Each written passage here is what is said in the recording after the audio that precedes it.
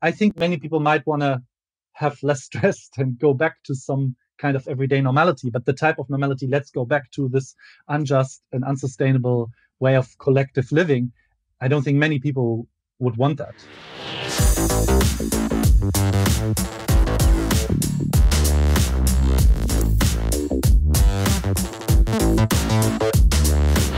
Hello and welcome to Idioms of Normality. I'm just kidding. Hello and welcome to Idioms of Normality on Future Framed TV, the collective podcast series of Traces.Dreams. And today I'm joined with Robert Lepenies. Willkommen. Vielen Dank. Thanks so much for having me, Paul. Und wie geht's du? Fantastisch. Before we get started, Robert, thank you so much for your time. And I would like to ask, before we jump in with the first question, what perspectives and experiences do you bring to the question, what is normal? Thanks. I think I'm a pretty undisciplined scientist in the sense that I've been jumping from discipline to discipline, and particularly in the social sciences and humanities. So I'm really curious about the question and using all these different perspectives to answer it because it gets me racing. So my heart and my head is racing at the same time. I have a background in politics, philosophy, and economics, and then international political economy, which I studied in the UK. And then I came back to Berlin, where I was born and raised, to do my PhD in political science, but actually didn't really do it in political science, more in philosophy of economics, looking at the philosophy of economics textbooks, how we teach economics to students. And then decided to flip this entirely, go to Italy, Florence, do a postdoctorate there, and work on nudging and philosophy of behavioral economics. And then, always together with my partner and my 3 kids. So we've been like roaming around a little bit. And now I've been working at the Helmholtz Centre for Environmental Research in Leipzig, working on environmental governance and sustainability questions. That's a lot of interesting work, but also it's brought you to some really important work as well. So before I get distracted with this incredible CV, what, in your opinion, is normal? I don't know. You're the most honest interviewee I've had so far. Where would we start, in your opinion, to answer this question, if we wanted to answer it? Well, there's a little bit more to that, of course. There are 3 things that come to mind. First, luxury.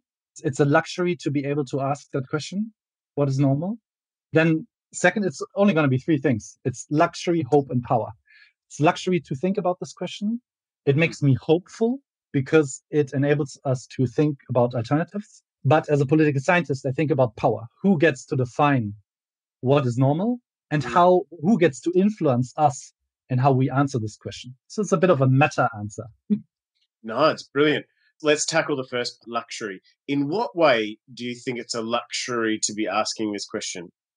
Well, you asked me to do this interview and I was super grateful to do it. But you didn't have to move it for any reason because you were hungry or because you had a more pressing issue coming up.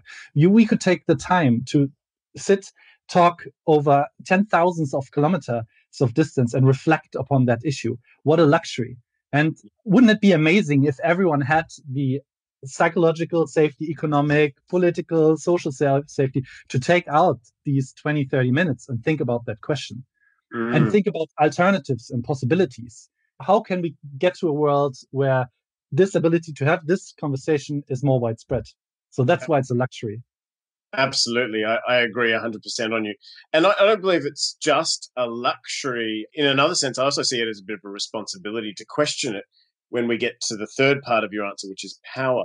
But when you said luxury, my mind jumped to another way of interpreting that response, and that is the luxury of wanting a return to normal, or the luxury of wanting to go back to normal, the luxury of having normal or normality in the first place. The things we consider normal are actually only normal for such a small percentage of people in the world. It's normal to be without illness. That already puts, a large percentage of the world out of the normality category. It's normal to have a home. Well, then again, a large people are not in that category. It's normal to have food on your table. Again, that takes a whole bunch of people. So there was one way in which I took your answer about the question, what is normal being a luxury to contemplate?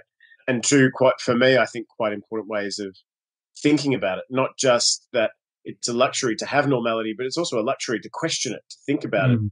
to problematize it. And I would add, perhaps it's really important to. And I think in order to address the fact that it's a luxury to be able to do that, Mm. how can we make this contemplative time much more equitable for people around the world? Mm. The second part of your answer was hope. Unpack that for me.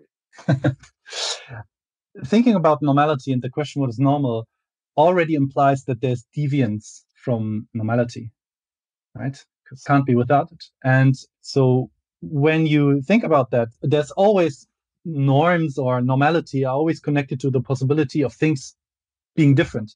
Things, how our relationships, how we are relating to each other, how we treat nature, how we treat different genders, how we produce, consume, and travel. All these things viewed through the lens of normality, they open up these different pathways, these different possibilities. That's why it gives me so much hope. It's the opposite of feeling stuck, like asking that question. That's what makes me so hopeful. Hopeful in which direction? Hopeful in that we as humans are a species that have this reflection about what is normal built in, right? And we can always tap back into that. And that's what makes me hopeful. It's very hard to get people stop questioning what is normal. And that makes me hopeful for the future because that's never going away. That we can be aspirational, that we can be. That we have these reflective capabilities, thinking about the world in alternatives, not just accepting things, but thinking about, well, maybe we should treat animals differently. Maybe we should treat ecosystems differently. Asking this question already shows that there are so many possibilities. That's why it makes me hopeful. Yeah. Hopeful about the human practices that we could perhaps normalize in making a better society. Well, I guess most dramatically hopeful about saving ourselves and the world and, the planet. That I guess is many sustainability scientists' first concern. But then also, I mean, this is a societal issue. Environmental problems are societal issues and depend on how we relate to each other. So what is normal is really the perfect question about questioning all of this. And yeah, it brings me back to having hope about how things could be otherwise. I want to add some nuance to your thoughts there, if I could interject a little bit, because I'm not sure that it is built into humans to want normality, but I certainly think it's built into humans to be all the other things you said, to be reflective, to be hopeful, to want to create a better world. Because normality is a concept that is only 190 years old, if that. In my eyes, it's quite funny that this concept, which isn't even 2 centuries old, has become so pervasive and so widespread that it has infiltrated the consciousness of any person on the planet who speaks a language where the word normal exists in it. And I sometimes wonder if the concept of normality could be limiting in our imagination for a world that we could hope for. I wonder if we just want to achieve normality, if we want a return or if we want to go back to normality, then we're limiting ourselves. And I think we can do better than that. Oh, of course. I totally agree. Maybe there are two different concepts of normality. One rather, let's say, thin one where you say, back to normal, leave me alone. And the other one kind of thinking more about different types of normality that could be achieved, meaning let's live in a world where normal looks like this for you and like that for this person and like that for that person, right? So I think the thin concept of normality is quite harmful because whether that's COVID or climate change, I guess no one really should want to go back to normal in the sense that normal was unjust, unfair, unsustainable. We were wasting our resources, depleting the planet's capacities, and so forth. I think many people might want to have less stress and go back to some kind of everyday normality. But the type of normality, let's go back to this unjust and unsustainable way of collective living, I don't think many people would want that. Well, yeah, certainly the majority of people on the planet would probably want something better. I mean, if other animals could talk, then I think they might want better from us as well. The third part of your answer, power. Mm. That was a nice little third nugget. Yeah, it's the question of what determines why people want normality and what they understand as normality. And for me, that's the real key to power in society is, do you have the power to influence people so that they change the answer to the question, what is normal? So if put different, if I own newspapers that rail against immigrants and are populist, right? I have the power to, well, to influence to a great extent, or to tap into people's prejudices about what they think is normal, right? And that's true power. It's also writing economics textbook, trying to share knowledge about what people think the economy is and should be like. So real power is changing how people answer the question, what is normal, right? I think that's really an important part of problematizing normality and challenging it and disrupting it Mm, mm, is, a lot of people are being sold on this product of normality and they want it. And the closer they get to it, the further away from them it goes because mm, they will never be skinny enough, or they will never be voluptuous enough, or they will mm, never have the perfect skin enough. And it's these qualities that are arbitrary and shifting and mobile. And that's just the tip of the iceberg. That's the mm, thin concept of normality. Then there's the normality of all the comforts and conveniences that we fill our life with. And those are things that we're being told we should have. It's these imperatives that we're filled with, and who mm. finds what those imperatives are get to really hold sway, not just over how we spend our money, but how we live in our own heads. Mm. Are there some ways in which we can tackle power and who Oh, gets to find normality?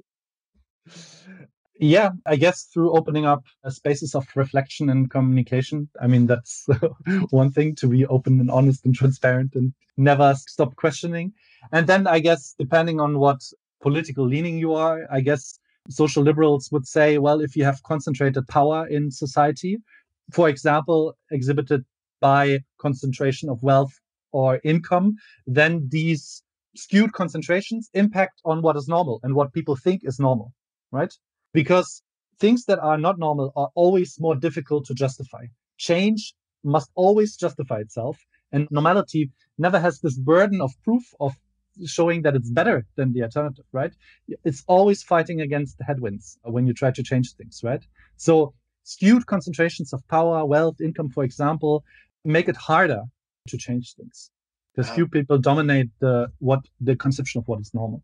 Yeah. The burden of justifying change is on the people questioning the status quo. Yeah. And the vast majority of people who never question normality, who never question that they should just maintain doing what they're already doing, might not Mm. realize the impact this is having on other humans, on the rest of the planet, on Mm. their future generations. Maybe they do, but maybe we don't have spaces where we can meet as equals and discuss these things, right?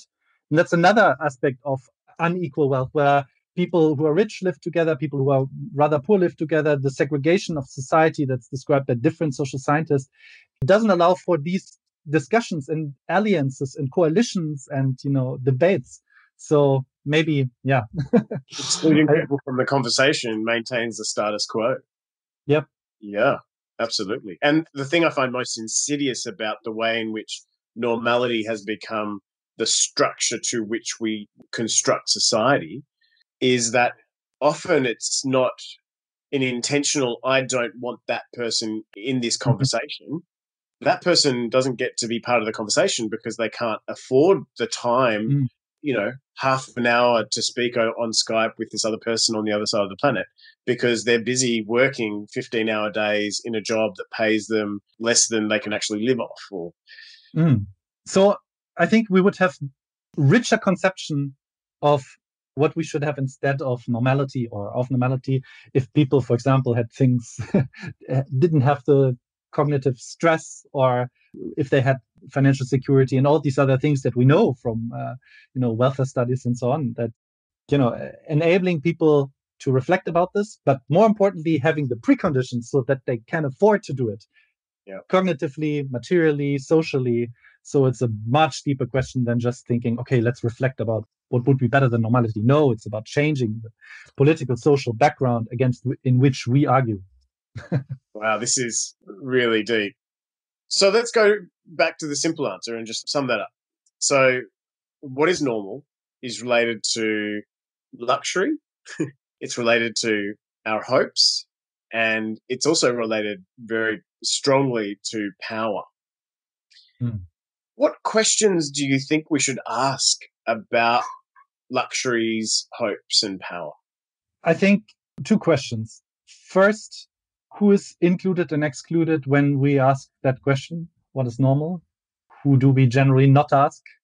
Is it specific types of people who have specific characteristics? Is it future generations or animals or non-sentient beings or whatever?